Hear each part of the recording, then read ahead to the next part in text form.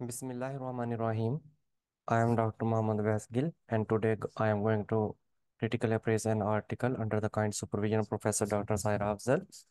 The title of the article is Prevalence and Disability Adjusted Life Years Rates of Asthma in China, finding from the GBD study 2019 of the G20. I will use the Gather checklist for this appraisal, that is the guidelines for accurate and transparent health estimates reporting.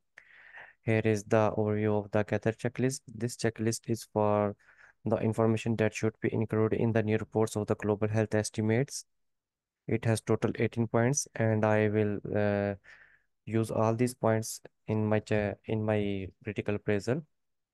Now, coming towards the abstract of the article, the background of this article is that the credible materials about the burden of asthma in China when compared to the other countries in the group of 20 remain unavailable. G20 means there are certain 20 countries in this G20, uh, and the objectives and design of this study is that following the popular analysis strategy used in the global burden of disease study, the ASX country-specific prevalence and disability adjusted life years of asthma in China were analyzed. Meanwhile, the comparison in the trends between China and other countries in the G20, there are 20 countries, were also evaluated. The results of this study is that in 2019, asthma was the eighth leading cause of Delhi's burden of 369 disease in China. From 1990 to 2019, the age standardized prevalence and daily rates of asthma in China decreased by 15% and 51% respectively. Further, the decline of the Delhi was much higher than the global average. It is worth noticing that the overall population age standardized daily rate of the asthma in China was lowest in G20 during 2019. More throughout the study, subjects in the 5 to 9 years of age interval has a constant focus of over attention. Conclusion: the disease burden of asthma was varied greatly by gender and age over the past 30 years. In contrast to the increasing burden in most other G20 countries, the age standardized prevalence rate of asthma shows a significant decrease in trend in China, when the standardized daily rate shows a fluctuating change and has been shown a rebound trend in recent years. I will describe here that what does daily mean. Daily means daily adjusted life years. It is a summation of years of life lost due to disability and the years lived with disability. So it is a sum of two variables. In the title and abstract, the title has identified that it is a global burden of disease, and the abstract has provided a structured summary with the background, objectives, and design results and the conclusions. Now, coming towards the background, asthma has been recognized as a significant public health concern since 1970s, endangering the lives of and health of the people around the world in long term. In 2019, approximately 262 million people worldwide were affected by asthma. About 460,000 people lost their lives. This negative effect is reported to be the most common in children and young adults, mainly due to the fact that one in the three individuals develop asthma.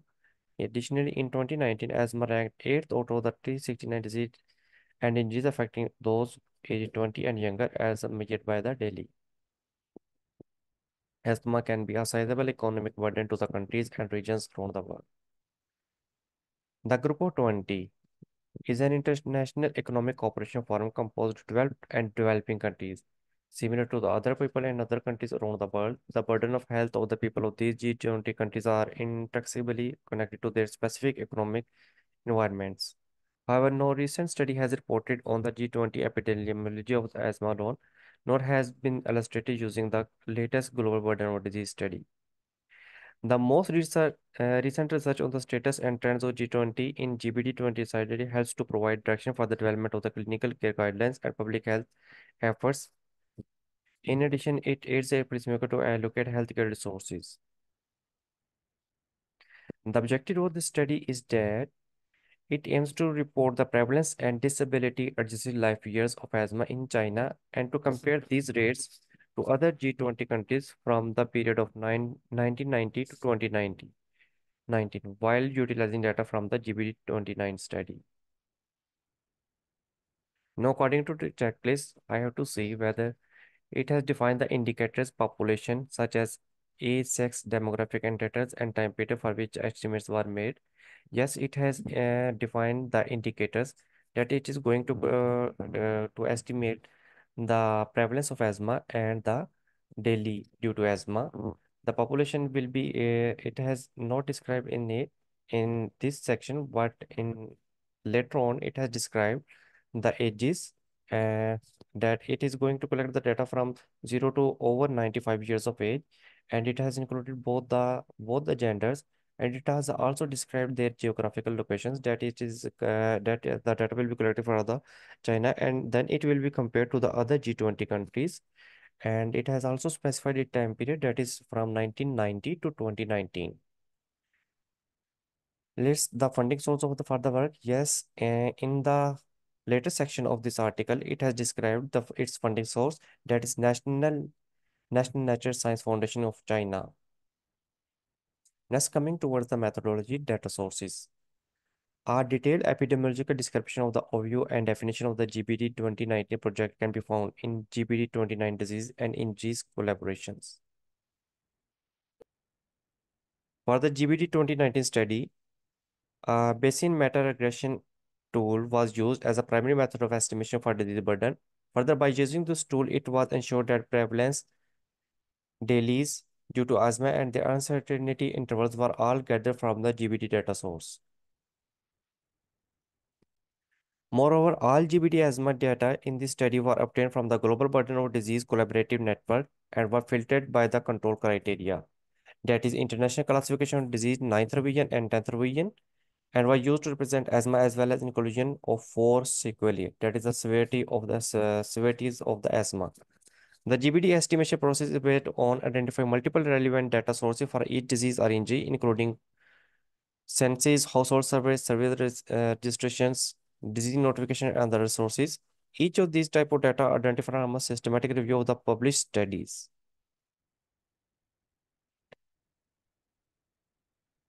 Now the measures of burden. As I have already described, what does they mean by daily? That is adjusted life year. That is the sum of the years lived with disability and years of life lost due to disability. Both years lived with disability and years of life lost were evaluated for each age interval, sex group, and country in a particular region. As I already have described this term. All measurements reported were the raw values, rates per thousand, per 100,000, and age standardized rates per 100,000 as compiled from the WHO standard age structure of the world population. In order to calculate the age standardized rate, which is standard to the specific year population in terms of both prevalence and delis, we must first calculate the age specific rate for the each age group in a selected data set. So coming towards the checklist, for all data inputs from multiple sources, data are synthesized as a part of the study. Yes, they have described their data inputs. That is GBD collaborative network. They have uh, get their data from the GBD collaborative network. And then the next point is to describe how the data were identified and how the data were assessed. Yes, they have described that the data were taken from the GBT collaborative network, and then they have decided. Then they have described that the data were collected on the basis of the International Classification of Disease, 9th revision and 10th revision, and for the asthma severity. But they have does not mention anywhere in the article the inclusion and exclusion criteria, and nor they have described the ad hoc exclusions. In next point of the checklist is that they have to provide information on all included data sources and their main characters. For each data source, use report reference information or contact name, institution, population registration, data collection method, year of data collection, sex and age range, diagnostic criteria, measurement method, and sample size as relevant. Yes, they have described all these characteristics, that the information that they have taken from the GPT collaborative network, and all these characters they have described in the article. Next thing, they have to identify and describe any categories of input data that have potentially imported biases.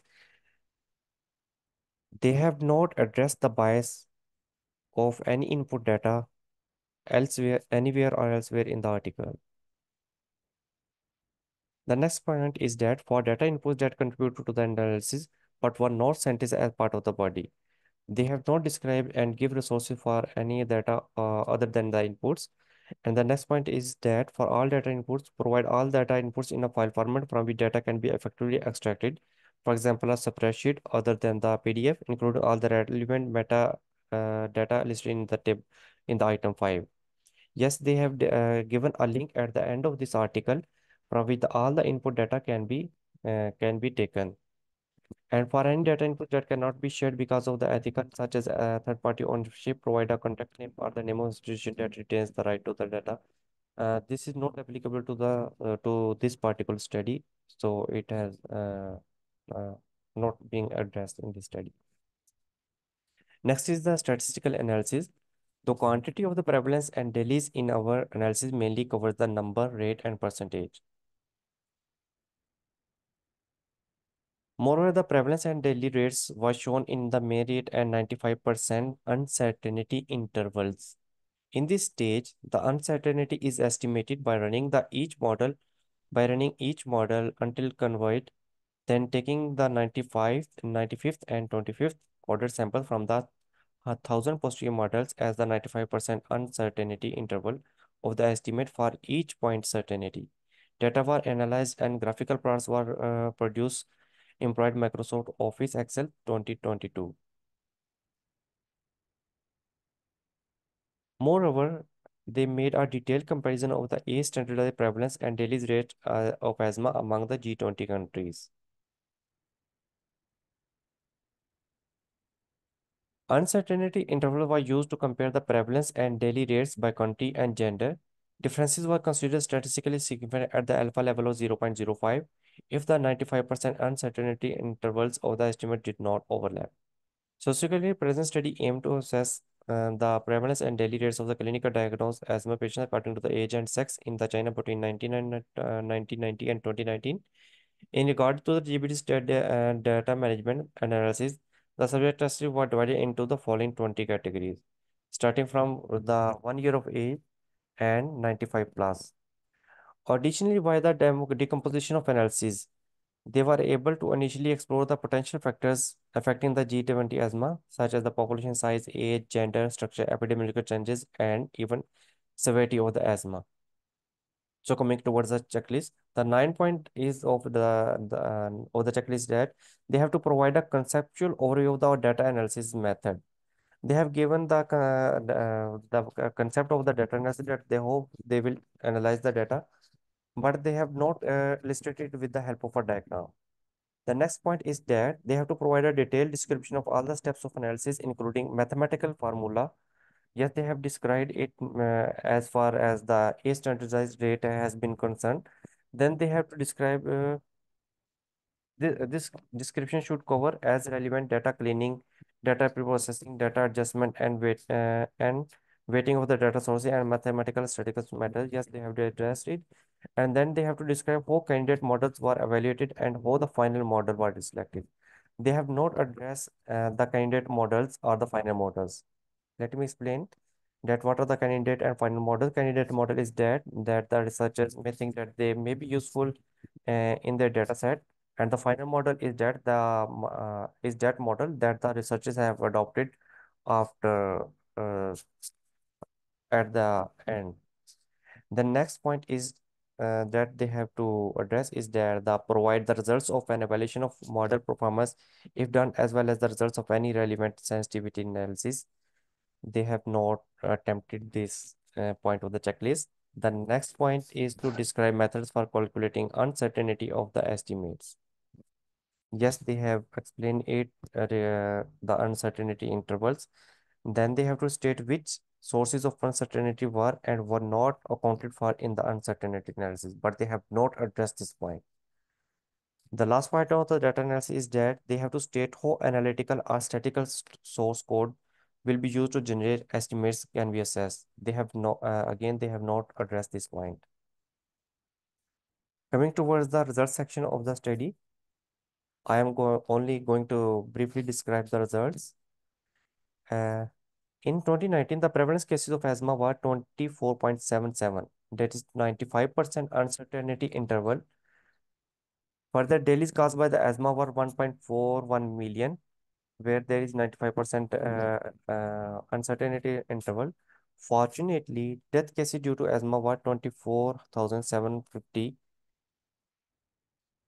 and 20,244 to 2,000, 30,769, which is far lower than the 40,041 cases in 1990. Notably, the percentage of dailies caused by the asthma was 0.3%, making asthma the eighth burden of 369 disease in China. They compared the age standardized prevalence and daily rates of asthma in China with the global average as well as average of the other 42 members of the G20 countries. In 2019, the age standardized prevalence and daily rates in the study were far lower than the global average level. That is 97 and 1974.16 by 10 by 100,000 um, to 1530.16 to 2565.37 versus 33,415 per 100,000. This is their data spreadsheet where they have given the details of the age standardized prevalence, dailies, and their changes in asthma, and the 43 members of the G20 and the world average from 1990 to 2019 was given. The conclusion is that in 2019, the age standardized Delhi's rate of the asthma ranks 8th among the 369 diseases in China. It is a concern that the age standardized prevalence rate of the asthma shows a significant decrease trend. However, the age standardized daily rate of those does show a fluctuating change. Moreover, it has been shown a rebound trend in recent years. These rates were statistically significant across gender groups and age intervals. Combined with the findings of this study, the intervention of the risk factors such as high BMI, smoking, and occupational asthmogenics will be our next step for the formulation of the preventive measures and treatment action in order to reduce the burden of asthma.